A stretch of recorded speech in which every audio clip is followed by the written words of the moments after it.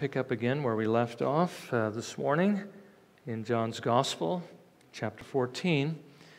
Did I call, or I should say, are the verses I chose 7 on, or did I start from just the text? Just the text, okay. Alrighty, then I'll just read the text, verses 12 through 14. This is what we're going to be looking at this evening, and we will just review briefly what we saw this morning.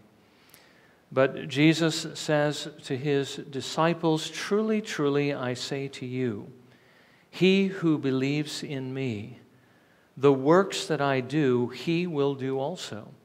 And greater works than these he will do, because I go to the Father. Whatever you ask in my name, that will I do, so that the Father may be glorified in the Son.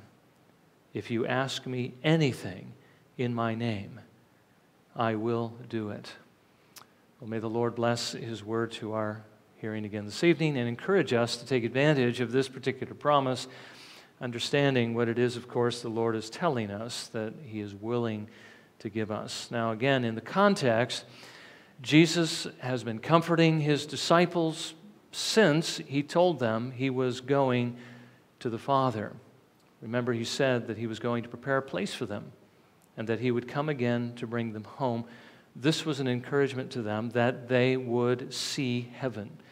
They were safe. And of course, that's very important when you're setting out to serve the Lord, to know that your soul is safe before you try to go and bring others to faith in Christ. Sometimes we get paralyzed just wondering whether or not we belong to Jesus. In the case of the disciples, he was telling them, there is a place for you in heaven. I am going to come and receive you again. Now, he reminded them also how they were to get there. He was the way. They simply needed to continue to trust in him, that he had told them the truth, that he did, in fact, have the ability to give them eternal life, and he alone did through faith in his name. The fact that they were trusting Jesus is how they could know that he would come and receive them again and bring them to heaven. And he also told them more about the Father. That's what we were looking at this morning, because Jesus said, I'm going to come back again, and I'm going to take you and bring you into my Father's house. It's basically drawing on that imagery of the Jewish husband going to get his wife from, in this case, the world, and bring her back to the Father's house. And we noted this morning that really many of the things that we think we know about the Father from the Old Testament are really not about the Father as much as they are about Jesus Christ, because as Jesus reminded us in John 1:18, no one has seen the Father at any time. The only begotten God who is in the bosom of the Father, he has revealed him. Jesus was in essence telling us that all those things we see in the Old Testament where the Lord comes down and he interacts with his people or does various things, were really the Son doing those things. Again, the Father breaks in, as it were, to human history as he makes comments about his Son, but we don't really learn very much about the Father through that either, except that he loves the Son and that we should listen to him. So how do we learn about the Father? What is it that he was like? Well, we learn about that through Jesus, because Jesus came to reveal the Father. He said in that first part of this text, if you've seen me, you have seen the Father. If you know me, you've known the Father. When Philip asked him, show us the Father, and it's enough for us, he says, how long have I been with you, Philip, and still you don't know me? He who has seen me has seen the Father. So what is the Father like? How would the Father receive them in heaven? Would he love them like Jesus loved them? Jesus says yes, his Father was just like him, that he had come to reveal his love for them. So in the love Jesus was showing to them, they were actually seeing the Father's love for them. Far from being someone that Jesus has to hold back because he's full of wrath, the Father loves us in the same way that Jesus loves us. They had nothing to fear from him, but every reason to look forward to actually being with him in heaven. Now, Jesus further encourages them by revealing what provision he had made for them once he was gone.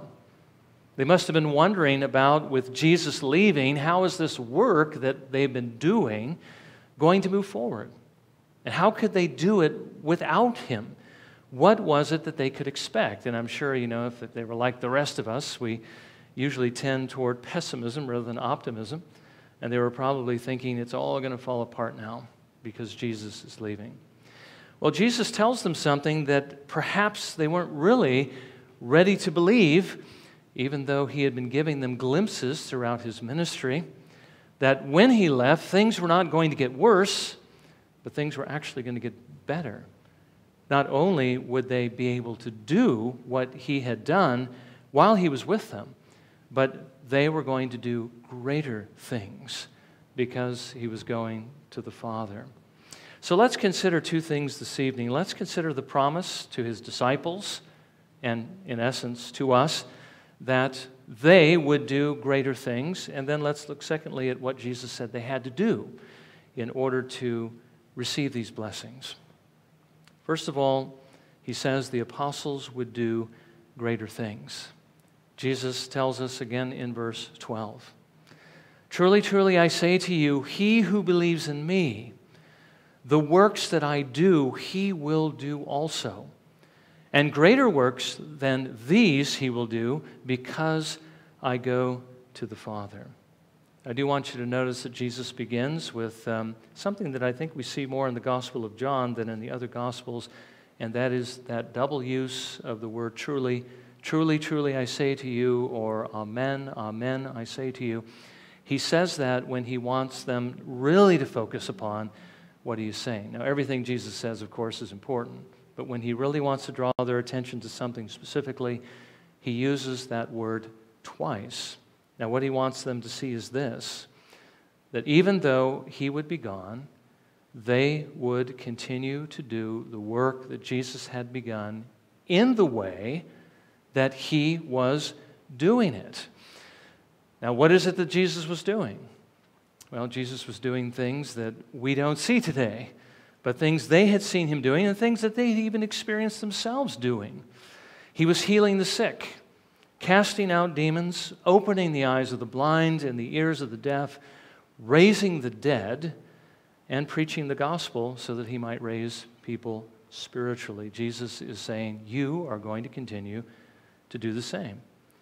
Now, that particular thing should not have been a surprise to them, since Jesus had commissioned them earlier on more than one occasion to go out and to do these very things, to teach and to preach and to perform miracles in the towns and villages of Palestine.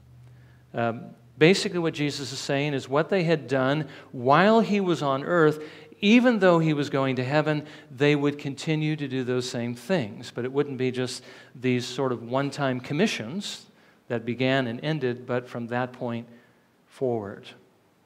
Now, he says not only would that be true of them, but also true of everyone who believes in him. So there is a sense in which this promise applies also to us, because we fall in that category of those who believe in Christ. But we do have to make or recognize some differences that exist between their time and our time. I would say by far the most important things that Jesus was basically promising to them still apply. But Jesus says there was more.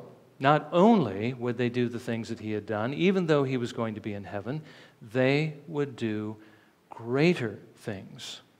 Now, this is interesting because I think here there's a question as to what Jesus actually meant by greater.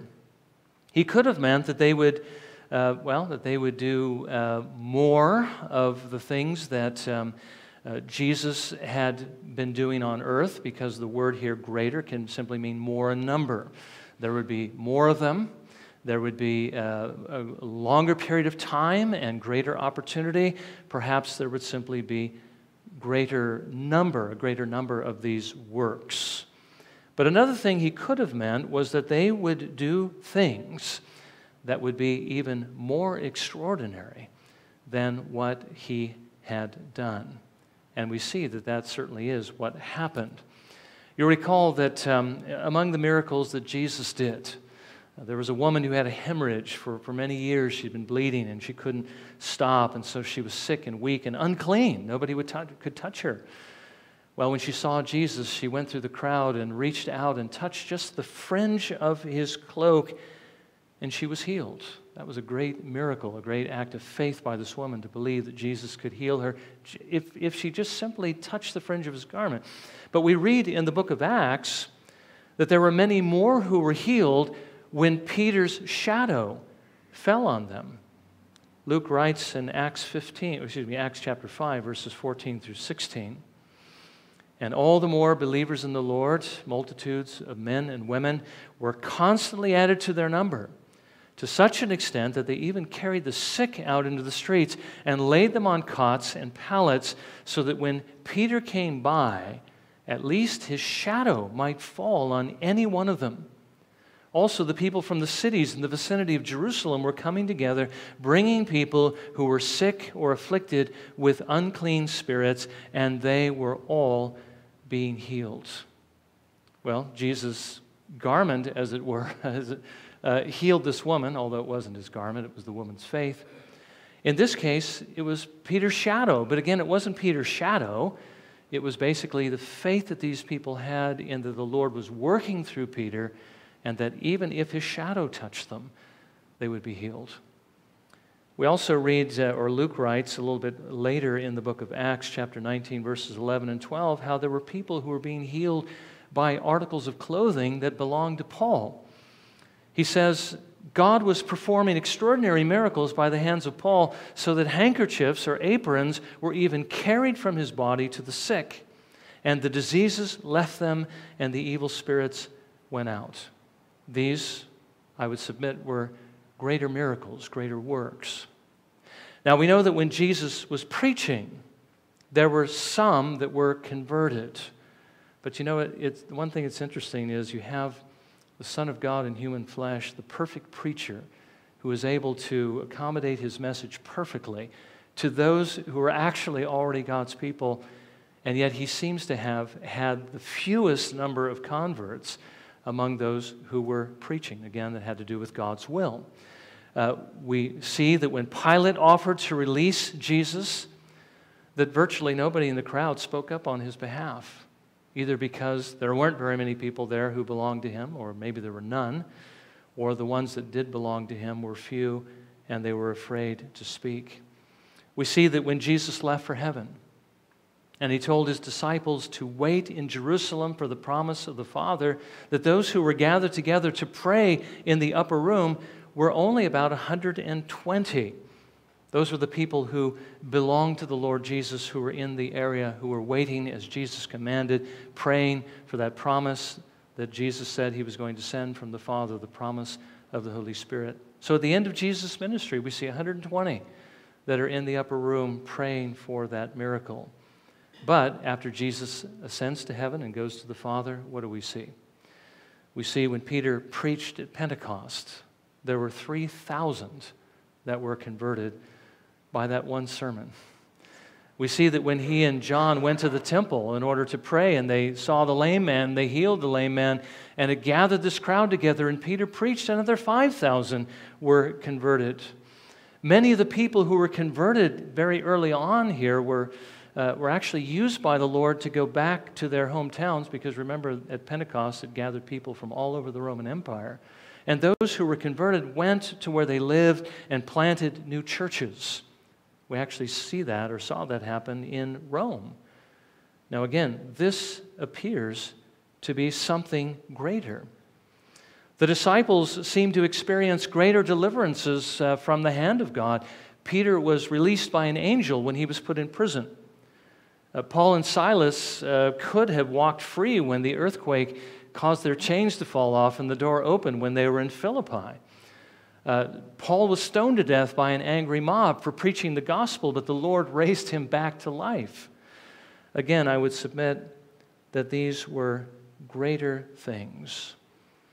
But again, why is it that there would be these greater things that the Lord had promised? What is it that changed? Well, it was the fact that Jesus had gone to heaven. Jesus had gone to the Father. Notice that if Jesus had remained with them, that wouldn't have happened. But if he left, if he went to the Father, then these things would take place. And again, think about the comfort that would bring.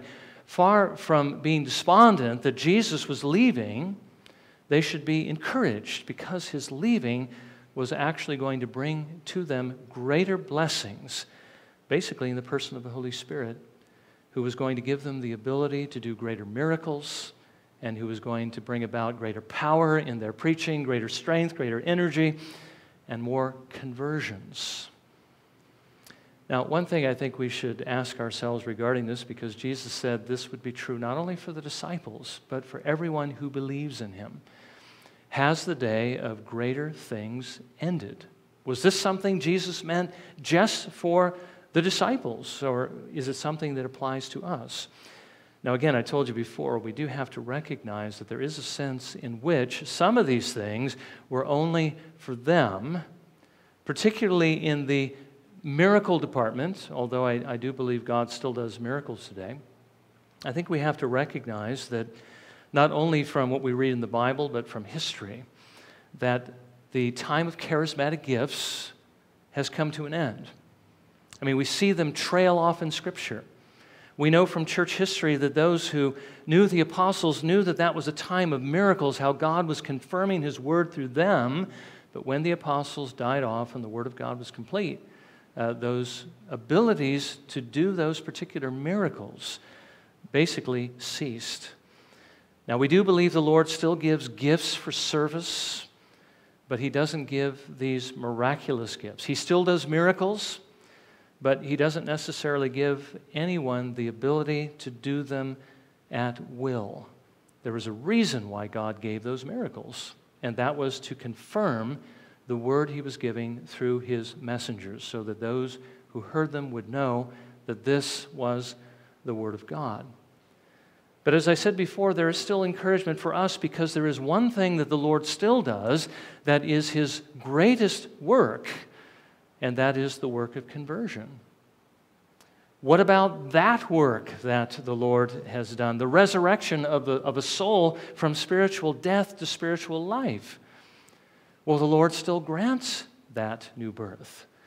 The fact that we're here actually proves it. The reason why we love the Lord Jesus is because he has basically interfered in a good way in our lives to bring about that change so that we might love him, that we might serve him. God still grants the new birth. Well, what about the large numbers of people that we see converted in the book of Acts on the day of Pentecost and in subsequent times? Does God still do greater works like that? Well, you just need to read the history of revival to see that the Lord has done even greater things than he did on the day of Pentecost. He doesn't always do it. It's not always the time of revival. God isn't always saving huge numbers of people. Most of the time he doesn't, but at least in such large numbers. But he still does save people, and there are times when he does do these greater things and sends revival because he has gone to the Father. But now the second thing is, what did Jesus tell his disciples that they would have to do in order to gain these blessings? They weren't going to come automatically. Well, Jesus said he would grant them in answer to prayer. He continues in verses 13 and 14. Whatever you ask in my name, that will I do, so that the Father may be glorified in the Son. If you ask me anything in my name, I will do it. Now, you can see how this particular verse, or these verses, could be misunderstood and have been misunderstood, so we do want to understand what Jesus is saying and what he is not saying here. Now, if they wanted these things, if they wanted power to heal the sick, to cast out demons, if they wanted strength and courage to preach the gospel, if they wanted to see people converted, what they had to do was ask. Now, the word here means a bit more than just simply making a request. Father, would you please do this? Lord, would you please do this? The word means to request with urgency. Now, here's one place perhaps where being able to access the Greek, you might see a little bit more meaning here than is in the English word, because there are different ways in which you can ask. But But basically what Jesus is saying is that you need to ask with a kind of urgency almost to the point of demanding, although we know that we cannot demand anything from God. There is this kind of, you might say, tenacity, as Jesus said on one occasion, importunity, that we need to ask and keep on asking. If we would receive the things that Jesus wants us to do, we must really want them. We can't just lift up prayers that are just barely above the level of indifference. We have to seek Him with urgency. Secondly, He said they had to ask in His name. Now, they couldn't come in their own name. We can't come in our own name. There's no reason why the Father or Jesus should listen to us or to them, because we don't deserve it. The only one who does is Jesus, which is why we need to come in His name. We need to base all of our requests on His merits, on His access to the Father, on the grounds that He deserves these things, not us. So His worthiness and not our worthiness. Also, I believe that this shades into the next point, because if we're going to ask something in the name of Jesus, we do need to ask for something that we believe Jesus would want us to have, right? And not just for something we might want, as James says, to spend upon our own lusts. It has to be something that we know Jesus wants us to have. And I think the third point basically points in that same direction, because what they asked for had to be something that would glorify Jesus and His Father. Their requests could not be self-centered. Just kind of putting ourselves back in their time frame. Lord, make me rich. I want to be as rich as Solomon. Or, Lord, I'd like to have a condo by the Sea of Galilee. Or, I want to be the greatest evangelist that's ever lived. I want people to look at me and know who I am when I pass by. Well, those are the things the Pharisees would be after, not those that follow the Lord Jesus. Their requests had to be God-centered and God-honoring, things that He wanted, things that were according to His will, things that would bring glory to His name, things that, again, Jesus would want for them to have. Now, if they asked for these things, which they would ask for these things because, as we saw this morning, by God's grace, by His Holy Spirit, they were being conformed to the image of Jesus Christ, then Jesus says that He Himself would answer their prayers. He says in verse 14, "If you ask me anything in my name, I will do it." It's not just the Father who's answering our prayers, it's Jesus, because Jesus, as we also saw this morning, is fully God. He is God in our nature, but He's still fully God. He possesses the whole of the divine being. He has all of the attributes of God. He has the power to answer our prayers, and He says that if we ask Him for these things in His name, that He will do it. He not only hears our prayers, but He has the power to answer these prayers, and He will answer our prayers, He says, if we come in the right way. So now, fast forwarding to the present, here we are, disciples of Christ. We believe in Him. What are we going to do in order to get the resources that we need to do what the Lord has called us to do in reaching this world, which is becoming increasingly dark, with the light of the gospel? Where are we going to find the resources? Where are we going to find the energy? Where are we going to find the courage? How can we expect anyone to be converted through our efforts?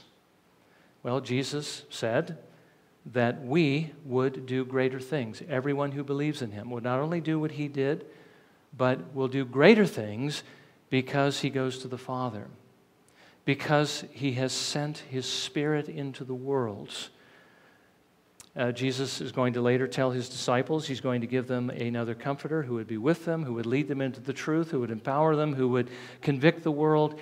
All of these things that He was telling His disciples are still true today. Now, it's also true there's going to be times when the Lord is going to give more of His Spirit. He's going to give more of this help, and there's going to be times when He gives less. We know that from the history of the church. We know that from what we see in the Scripture. We know that from the history of revival. It isn't always time for revival. But we also know this, that the work is going to continue and move forward all the time.